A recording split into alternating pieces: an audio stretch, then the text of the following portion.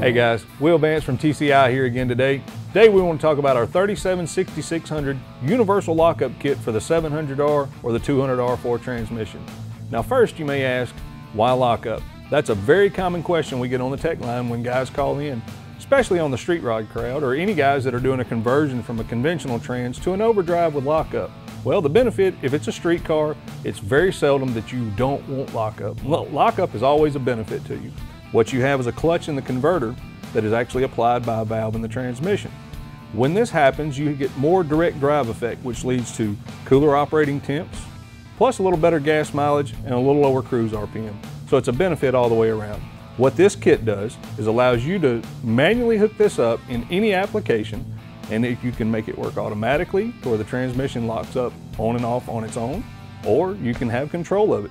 Today I'd like to specifically address a few questions that come in on the internal wiring and how you wire it up on your 700 or 200R Ford.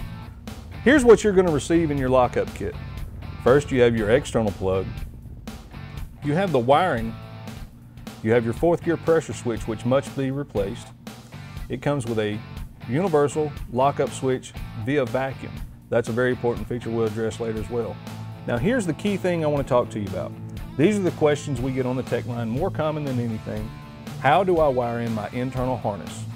Here's specifically what you're looking at. This harness is actually very simple. And what you have is your case connector plug, which only plugs in one way. So you're simply going to plug into your existing case connector. Okay, now that we have our case connector in place, let's move on to our 4th gear pressure switch. This comes in the kit. Regardless of if you have a single terminal or dual terminal pressure switch, you must replace your existing with a TCI. The 2 wires on the internal harness are pre-terminated. You cannot hook them up wrong. You hook up one to either side, and your 4th gear pressure switch wiring is now complete. This only leaves you with 2 wires. These 2 wires are the common question. Your single lead wire goes to the positive terminal of your TCC solenoid. Now the TCC solenoid is what's listed in your instructions that we get asked about being a single wire or a dual wire. You must have a dedicated 2-wire TCC solenoid.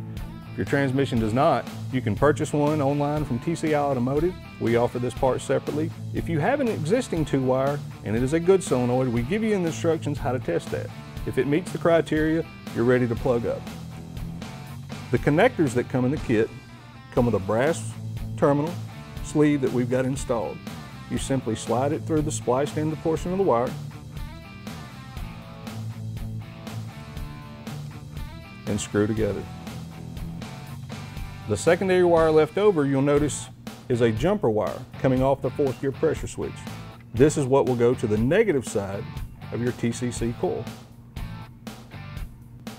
So now this completes the internal wiring harness of your 700R or 200R Ford transmission. If you have any more questions, feel free to call toll free at 888-776-9824, or you can visit us online at tciauto.com.